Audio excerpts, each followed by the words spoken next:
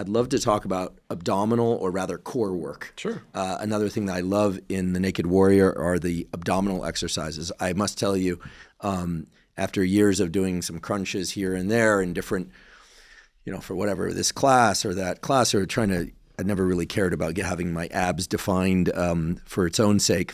One should probably be able to at least contract their abs. Okay, it's the level of. We assess them by punching them. Right, exactly. But there's some wonderful exercises in there about learning to brace the entire body, and some, dare I say, some rather unorthodox ways of assessing stability at the level of the core. I'm thinking about the plank, where somebody tries to either kick you over or push you over. This might sound violent. This is not where you start, it's folks. Kind and gentle. But yes. I never thought I could do like hanging pikes, for instance. And like now, pikes are a standard part of my weekly routine. I love doing 5 sets of 5 of hanging pikes. Great. And I will tell anyone that decides to go down this path that when I first tried to do a pike, I failed miserably. I tried an L-sit, failed miserably. Tried hanging from the bar and just getting into a chair position and could just barely hold that. The progressions are what matter, right? Slow progression and patience. Now 5 sets of 5 pikes, trivial for me.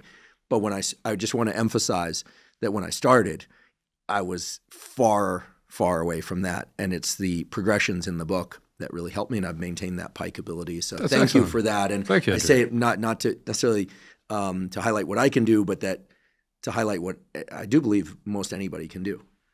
If you put the work in. If they put a lot of attention in. So midsection training is one of the most misunderstood and messed up areas of physical culture. There's 1,000 different exercises, and people are like, oh, you got to have variety, this many reps. That's not the point. The point really is tension and attention. So those are the two things.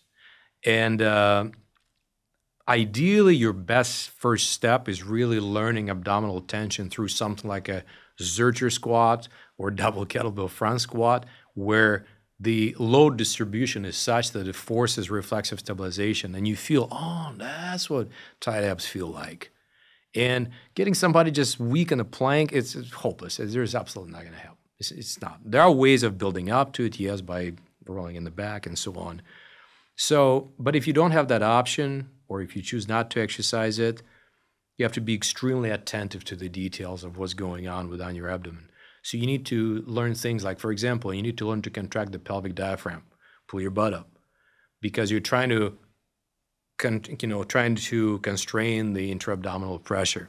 Then you need to learn how to direct attention to the different parts of your abdomen, almost like a bodybuilder, but really not quite, more like a gymnast. There is this argument in strength world about, internal focus, external focus and cueing, and the agreement is in motor learning. Well, external focus cueing is so much better than focusing on, whatever happens within the individual muscle. It may be true in the beginning, and it may be true outside of the strength game, but any top strength athlete that you will meet, they have their own internal cues, how they do something. Later on, they may forget them. It just inspires them, but they know how to. This is how I engage the lat in the bench press. George Halbert, bench press world record holder, famously said it took him many years to finally understand how the triceps is used in the bench press. Many years. So there's a lot of internal component, and for the abs, very, very much. So you have to learn how to very much direct your attention there.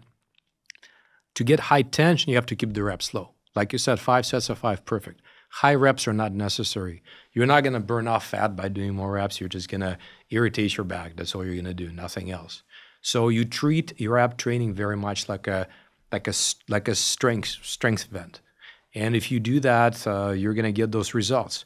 And finally, the final detail is you need to use that intra-abdominal pressure as your friend.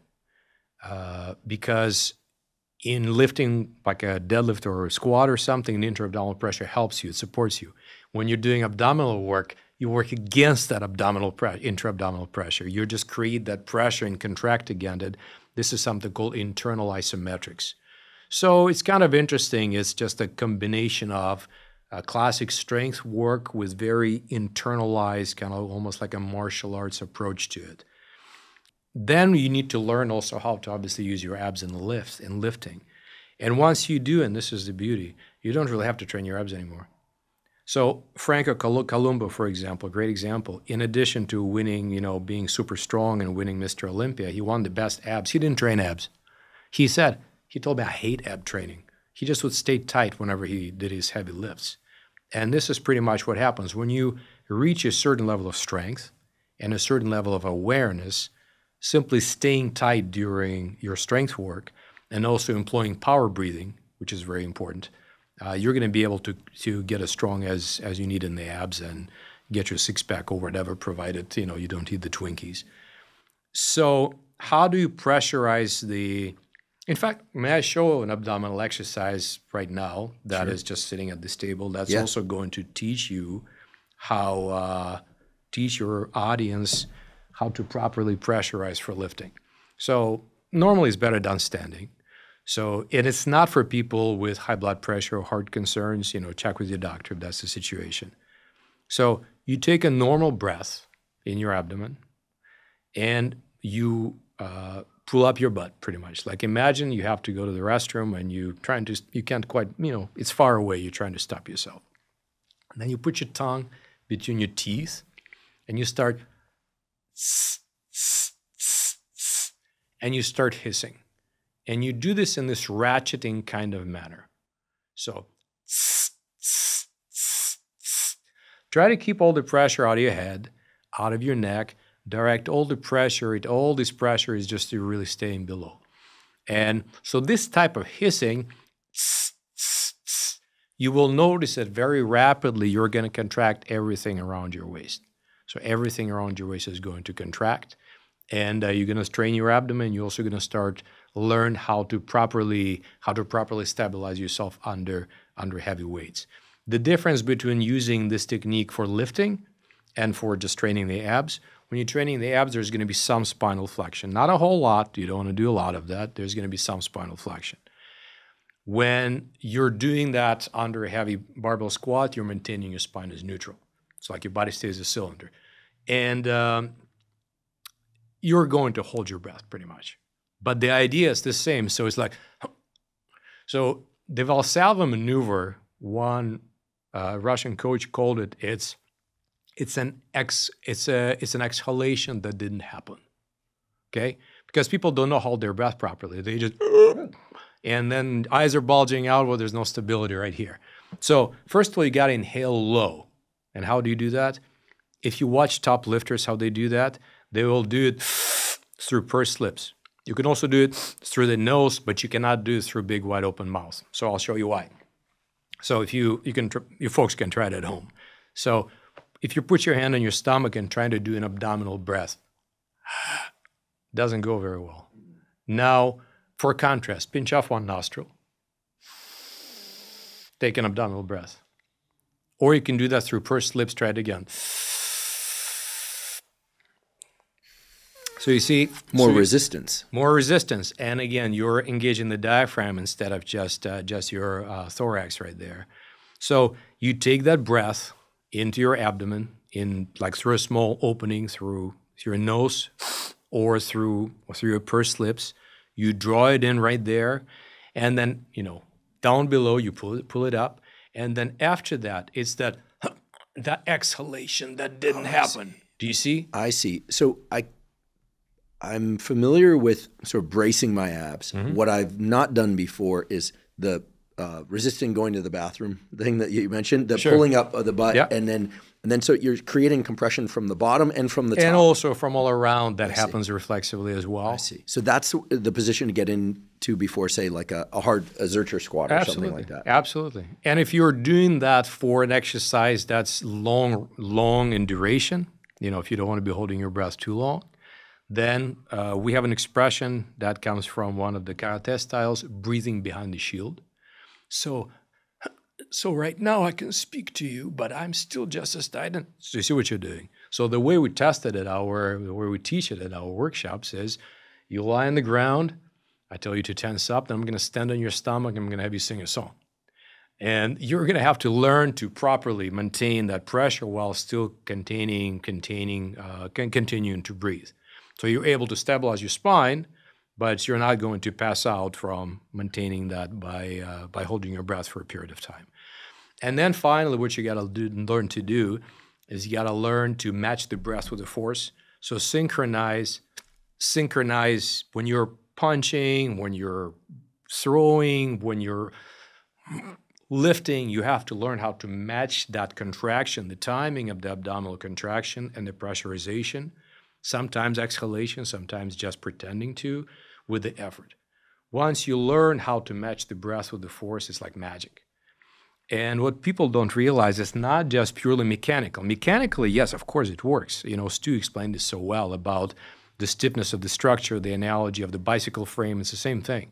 You're getting an expensive bicycle frame when you have strong abs, as opposed to the cheap one that rattles and wiggles. But there's also something that it's never spoken about in the West for some reason. The Soviets studied that decades ago. This is something they called the pneumomatic reflex. Pneumo is P-N-E-U-M-O, so air. So there are baroreceptors, for sensors for pressure inside your abdominal cavity and thoracic cavity.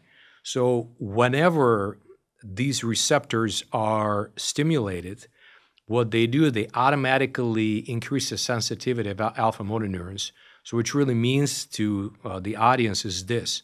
If you imagine your brain is the music player, and imagine your muscle is the speaker, the amount of intra-abdominal pressure is your volume control. So by increasing that pressure, you're increasing the strength. But by releasing that intra-abdominal pressure, you relax the muscle. So that's why in stretching, as I mentioned before, you can't be sitting in a half split and groaning. No, you need to release. So if you release that passive breath, again, your muscles are going to relax. So controlling your breath is very much, as it's known in martial arts, it's very much synonymous with controlling your body and your mind very often. Fantastic. When one throws a punch, is it true that exhaling is actually providing additional power? Or? There's no question about it. Okay. Yeah, it's been measured. It's been measured on fighters. It's also been measured in lifting as well.